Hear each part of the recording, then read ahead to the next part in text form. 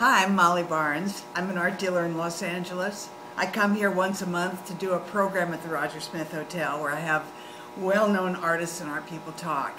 I saw the play Danica recommended last week and I thought, God, I'm going to have trouble staying at this. I'm going to sneak out in the middle. And then I got into it and there were several things that really intrigued me.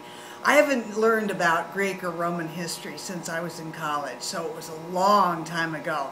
But what interested me was, one, that it was done in the circle, so that these very good-looking people who I was sitting around suddenly got up, they were part of the acting team. And I haven't seen that since Summerstock many years ago. The other thing I was really intrigued with was that it became very easy to understand the story. I asked Danica, is it in English? Thinking maybe it was going to be in Greek or Italian or something, and she said yes. And what I learned about was really the fall of Troy. So the evening was quite interesting, and afterward we all went down to the bar, and I was amazed because I think what good theater does is get you talking about what you've seen, and that's what I heard and saw.